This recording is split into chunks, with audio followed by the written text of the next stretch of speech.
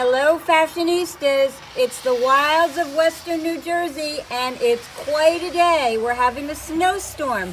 Welcome back to Closet Confidential, and let me just welcome you in. Who would believe, oh my goodness, our first big snowstorm, and we're ready to go into the closet.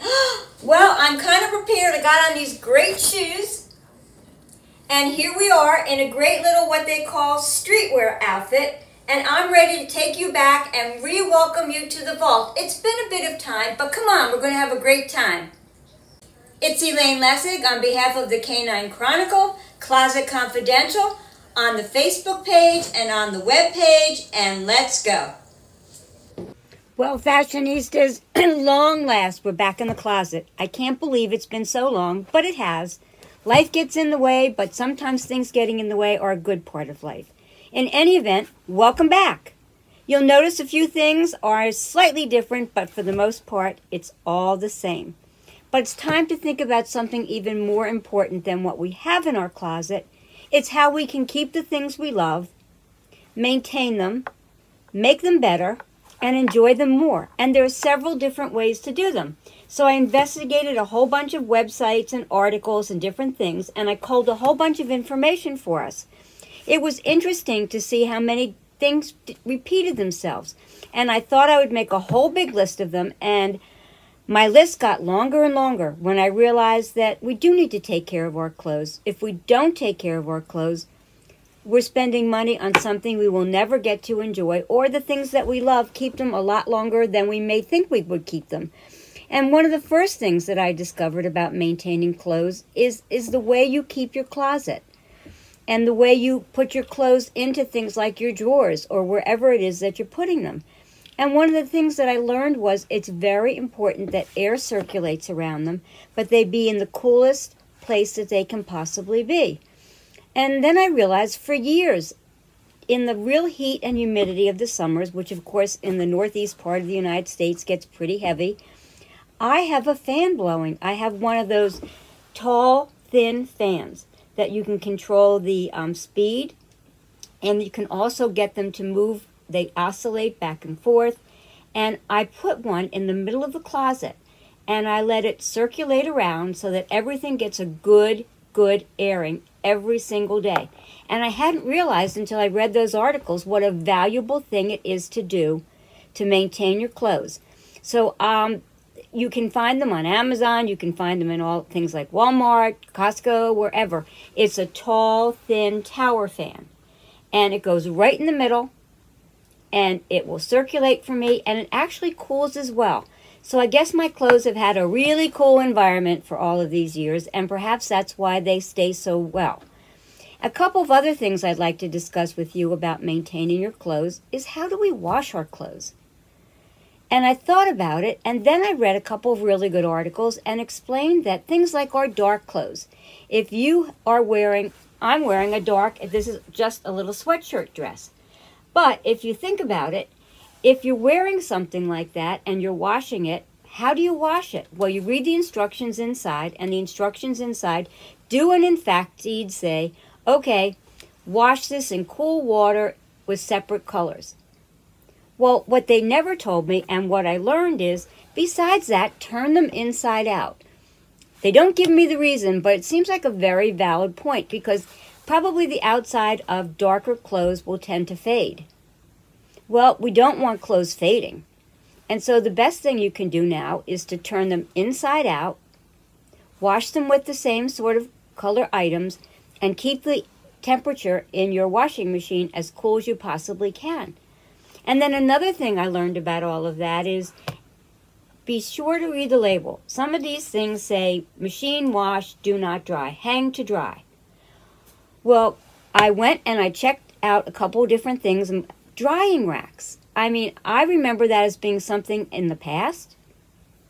And it's something you can fold. You can buy them. They're relatively inexpensive. And if you don't have a place to hang clothes someplace in the house, you can certainly put things over a drying rack. And it's amazing how much better they will maintain your clothes, especially after you've taken the time to wash them inside out, get them out of the washing machine quickly, and get them over the drying rack.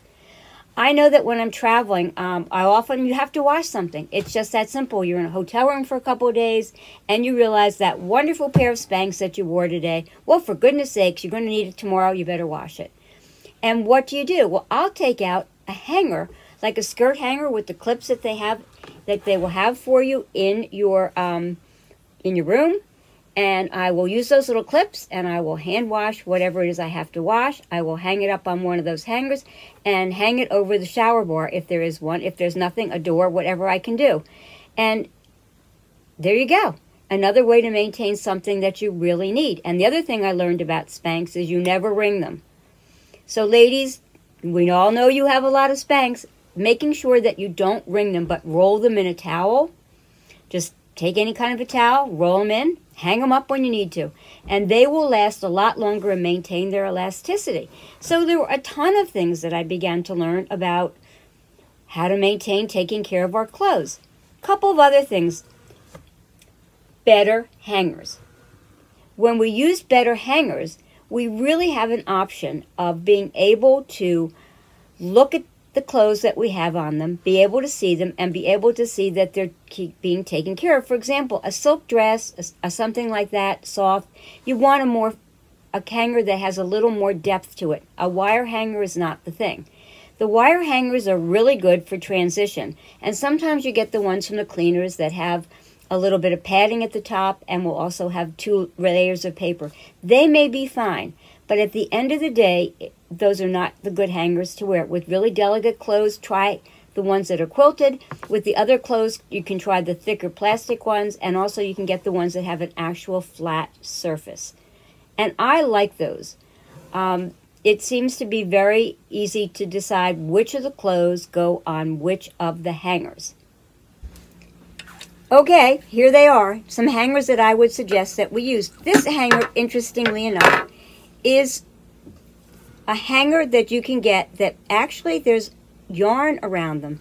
And they're really, really, really good, especially for knit clothing, because the knit clothing doesn't fall off. And you've all had experiences, perhaps with your St. John's or something else, where the knit just doesn't seem to stay on the hanger. This gives them a really good shape and keeps them in really good condition. You can find these, in specialty stores that sell hangers.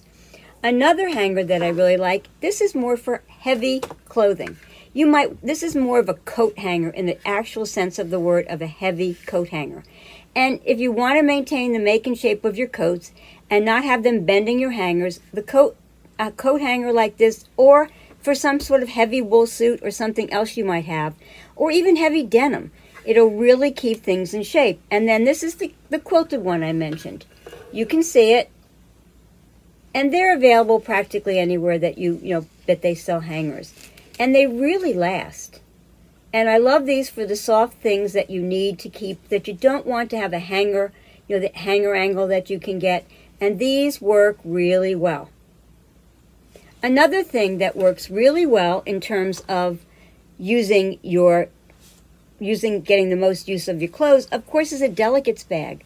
Have you ever seen them? They're sort of a knit, almost a woven bag that you can get, and you stick that in the washing machine, and then your really good clothes don't get racked around when you're a beautiful sweater, a lovely blouse, even a dress that you can wash, and putting the delicates like that in there, or you can pile all your underwear in, and that should do the same thing.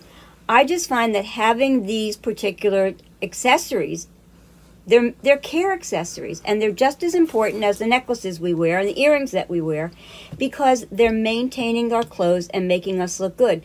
Clothes that are misshapen are not flattering. And since we are moving all the time in rings or getting things set up, we're bending a lot. We're moving around, and your clothes can easily get stretched out and out of shape. And by good maintenance of the clothes, that you can get them back in shape. Another valuable thing to do is perhaps looking into some of the green cleaners so your clothes don't stink of the chemicals. I don't even think it's good to smell them, let alone be smelled. So I like the green cleaners. My clothes don't have an odor about them that they've been cleaned, and they seem to do a really good job of getting them cleaned out with things that are safe for the environment. You know, we have dogs next to us. They're next to our bodies. We don't need them smelling chemicals. So that's another really good thing to be able to think about using if you can find one. And now you're going to all say, what are you talking about? Do you know how to use an iron? I don't particularly like to use an iron, and I tend to buy clothes at this point that I don't have to iron. But if you do, it's really important how to read what it says on the iron, know how to use it. It's a very, very, very dangerous way to ruin everything you love by putting that iron down on the things that you should never put it on and don't know how to use it. So get a lesson from somebody that you know, read the instructions, and try to use a really good iron when you need to use one. Another thing that's really important to realize and think about is folding clothes. When you get your clothes out of the washing machine, take the time and fold them. And when I say fold them, I mean fold them on the seams, fold them over carefully, and your clothes will last a lot longer. I have a jacket here, and it is a washable jacket, believe it or not. And as you can see, if I was folding this to put in a suitcase or out of the wash, I would be super careful.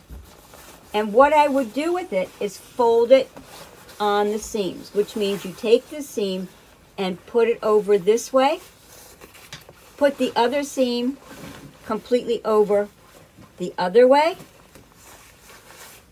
So you've got the seams here, and then when you go to pack it, you can fold it and create another seam. And then when your things come out of your suitcase or whatever else you're packing it in, they look good. Or you can roll them in plastic bags that you also get the cleaning back from your cleaners. I do that all the time. I take after I've folded everything, I will roll it in a plastic bag. And what I find is it comes out about 50,000 times better, and there's no need to iron anything, even though it may have been in a suitcase, because we know how long it takes to sometimes get someplace, for hours, maybe even a day. And I really think that that's another good thing. So those bags that you get from the cleaners can really be used as another way to find something that you want to travel, you know, to keep your things in condition when you travel. And as you can see, I sometimes keep the plastic garment, the bags that they give you from the cleaners, on certain things. But they would be on none of the synthetic, on the synthetic fabrics, and not on the real fabrics like the wool, the silk.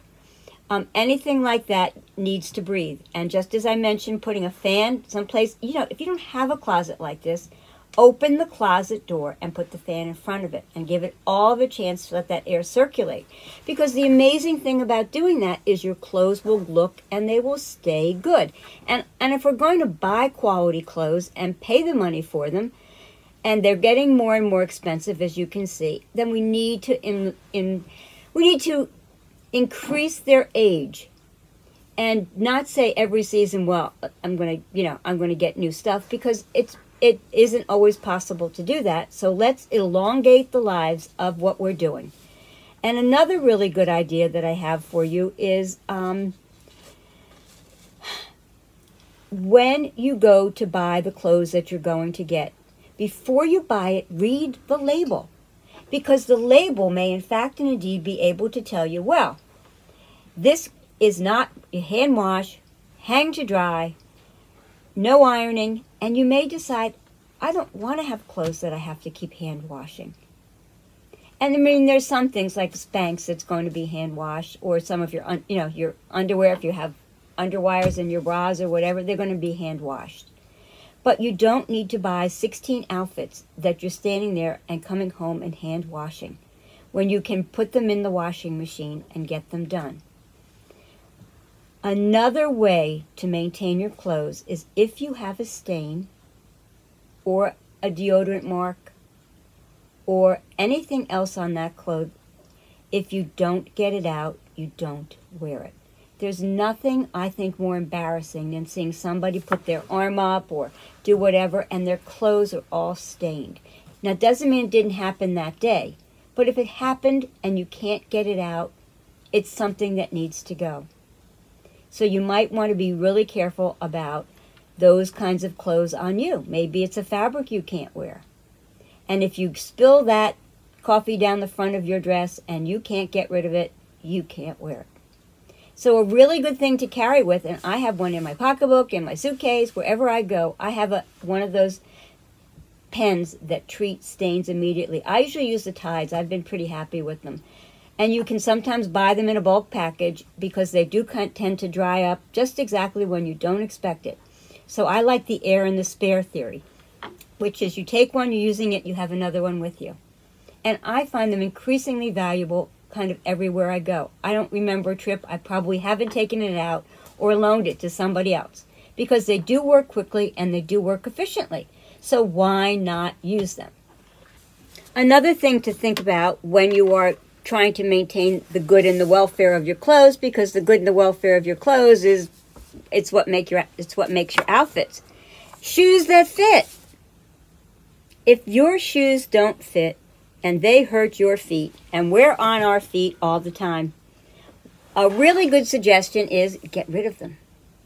There's probably somebody else you can ask to see if they would be able to fit into them or whatever, but I find if those shoes don't fit, they're not going with me anymore because it's been too much of a difficult situation to handle.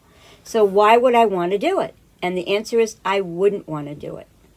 So what you can do is, if there's nothing a shoemaker can do for you, then give up the shoes. Because calluses on our feet, blisters, just crying discomfort, they're not big enough, they don't fit right for whatever reason, or even if they make you slip on the floor, then they're not the shoes that you need, and you need to get rid of the shoes. And so be really careful when you buy them. And if you find a brand that you like and that fit you consistently, try to stay with them.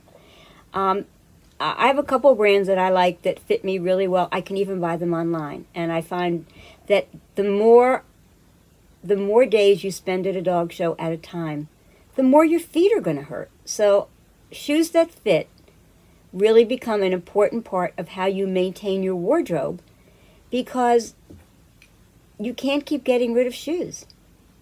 So it's a really careful thing to think about.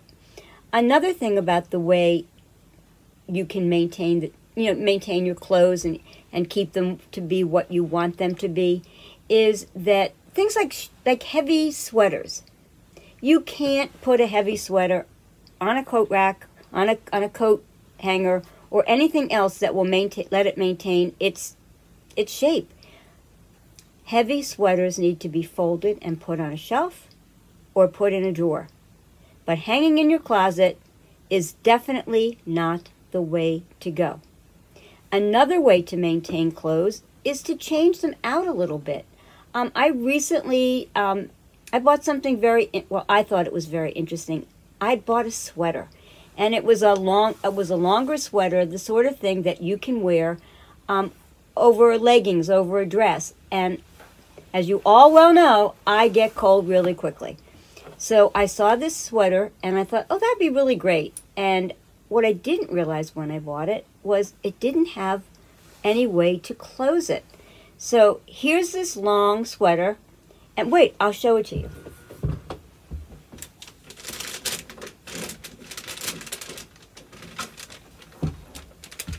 Here it is.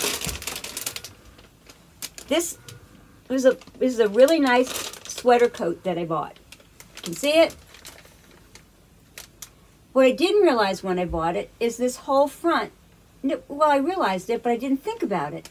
And there was nothing to keep it closed. Well, how do you go through 100 golden retrievers with your coat open and the sweater in their faces? So I thought about it, and I went to my local tailor, and I said, can we put snaps on the front of this? And she did. And she put these really nice, trendy-looking snaps on the front. And now I have a sweater coat that closes. And I comfortably judged a whole bunch of dogs with it. I was comfortable and warm all day. And all it took, 1, 2, 3, 4, 5 snaps. And another thing in maintaining your clothing is not only doing something like this, changing out what you have, finding a really good tailor. For a long time, especially, I mean, we're 2 years almost 2 years into the fact of COVID beginning and interfering and changing our lives. And it was really hard to get a tailor because so many of the places where you would go for a tailor, or if it's a small business, they weren't letting people in. A good place to look for a good tailor is often in your local cleaner. And I have a wonderful, wonderful, wonderful Korean lady who really is a wonderful worker, and she does beautiful work. And she's in that green cleaner that I use. And she's been a real asset.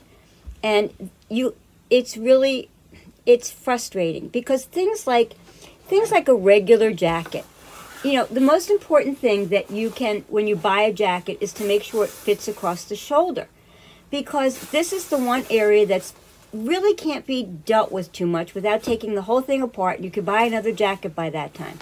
So a really good tailor can do things like hems, side seams, length of sleeves, all those kinds of things that uniquely make the clothes fit you. Because when the clothes do not fit you, they don't look good on you. And then a bad fit is like worse than wearing ugly clothes, because you just don't look as good as you can. And you've paid all this money, and you've bought these clothes. Well, for heaven's sakes, make sure they fit. And I have a rule, a fashionista rule, and that is that if something doesn't fit you across the shoulders, leave it in the store. As much as you might love it, think it's the best thing you could have possibly ever owned, if it doesn't fit across the shoulders, it will never fit you properly. And fit is fashion, because if it doesn't fit, it's not going to be fashionable. And ladies, we have to be fashionable. Or why walk out the door? I mean, if you really think of it, fashion is your statement. I'm saying to you that today, this is what I'm wearing. Now, interestingly enough, it's freezing here in the wilds of Western New Jersey, and I'm speaking to you while we are having a snowstorm. So I got dressed up kind of warm, and I thought to myself, I don't want you to see me looking like that. So what I did was, and I'll step back, hopefully far enough that you can see me, I have on a sweatshirt dress. It's very comfortable. It's very warm. I put a fabulous, fabulous statement necklace with it. I have on a short little vest that is very comfortable. It's very warm. I have leggings on underneath my my sweatshirt dress, and I have on the most fabulous little sneakers. They're really interesting to see. And they were, there's a new trend in fashion called streetwear. And I was kind of trying to give you the impression of streetwear today. And I'll get you a spin, and you can see it. And it was a fun way to say that we can dress in many different kinds of fashions. And we can have many kinds of options in our clothes. And we don't have to be one thing or another. But our statement would be useless if our clothes didn't fit, if they had stains, if they were wrinkled, if they had hems that were coming down, if the sleeves weren't in the right place. I am short. So for me, I guess we never noticed, a long sleeve takes me to a whole other place. It shortens me. So I'm very careful all the time. You'll see sometimes whatever the sleeve is, it's here. And it's also because I'm touching the dogs a lot, but mostly it is because it's proportion for me. And all of these things are fashion, but you have to think about things. Taking care of your clothes. Do they fit? Do they look good? What could look better? Do my accessories go with? And accessories are probably the most important part of what you will put on. I could take this necklace off, and I could put on a scarf. I could take this and close this up here. And you would see a whole different look, because then you'd see my snaps, and it would just give a whole different look. Put on the necklace, and I take it to a place where I could be comfortable in the ring. where I might not be if I hadn't had these accessories on. Fashion is not just going and buying the current clothes that are in trend. Think of something like a neckline. I'm not good with really high necks if I don't break them up. I might be good in a boat neck. I don't like these because I don't like to bend over in them, but for some of you, that's a great look. So you have to sort of know your look and bring forth the clothes, the accessories, handbags. We should each have 3 sizes of handbags. You need a big bag that you're going to use to carry stuff in, like a large tote of some kind. You also would need a medium-sized bag that you can put, if you're going out to dinner after a show or if you're having a social life, to put enough things in to take with you. And then a smaller bag that's just a crossbody that you can put your phone, you can put a lipstick, you can put one or two other things so that you can run a fast errand, have it with you. You can put it in your backpack and pull it out when you need it. These are all things that make up fashion. It's not just what's in trend, like streetwear this year. We have so many things to consider. Consider a belt. I'm wearing a belt. It's a great belt. And with a sweatshirt dress, you need a belt. So there it is with the buckle in the front and the wonderful sparkles, which are not on my butt, on my hip. You get another whole look to something. So what I'm wearing now, I could dress up, dress down, and not have to change my clothes at all during the day. It just seems to me like a really good way to balance all of that out. And that's what we think about when we think about fashion. It's a statement. And the way you make your statement is the way that you will appear to the world. I mean, I see lots of you. In fact, I have been so impressed. I even began taking pictures at the shows of some really wonderful people having a great time and looking really good. Because when you dress well and you feel good about the way you dress, I think it brings an added little oomph to your personality every day. You know when you look good and you know when you don't look good. And take that extra little bit of time. Put your clothes out ahead of time. Put them together. See what you like. And stay within that framework of things that look good because you've taken care of them in all the myriad of ways that we mentioned. And also remember that when clothes fit, when your shoes fit, and when you fit yourself, we're all different, we all have different body shapes, but when you make things work for the way you look, there is no doubt in my mind that you will be part of the fashionista system that we have, which means we look good, feel good, and we are good. So fashionistas, I'm going to wrap up this little session with telling you, fashion is a statement. Make your statement. Mine is not yours. Make it, enjoy it, and get pleasure from it. Okay, fashionistas, I'm going to close the wardrobe wonderland back here, take the vault, seal it up, but I'm going to have it well ventilated, as you well know, and we will see you very soon. Thank you on behalf of the Canine Chronicle, on their website, on their Facebook page, with Closet Confidential. It's Elaine Lessig saying, it was so good to be with you again. Bye.